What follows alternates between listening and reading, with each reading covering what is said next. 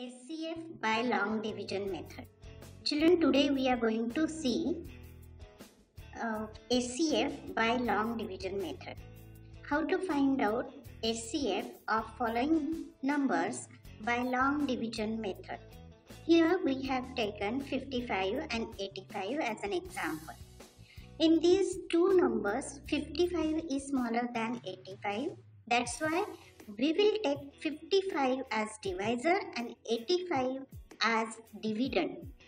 So let us divide 85 by 55. So 55 is the divisor here.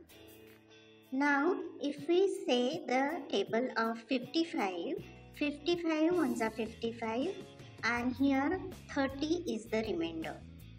Now children, in long division method, always divisor becomes dividend.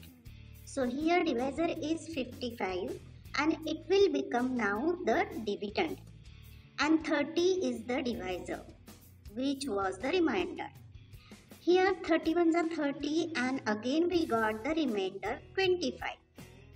We have to repeat the rule that divisor becomes dividend. This time we have 30 as the divisor, which will become dividend, and then 25 ones are 25. Now 5 is the remainder. Again we have to follow the rule divisor becomes dividend. Here 25 is the divisor and that will become dividend.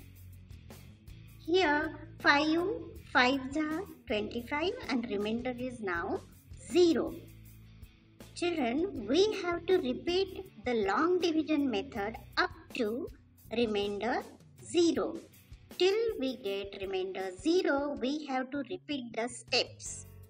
And here we have to focus on last divisor, because last divisor is the HCF. That means the HCF of 55 and 85 is 5 by long division method. So let us revise the concept.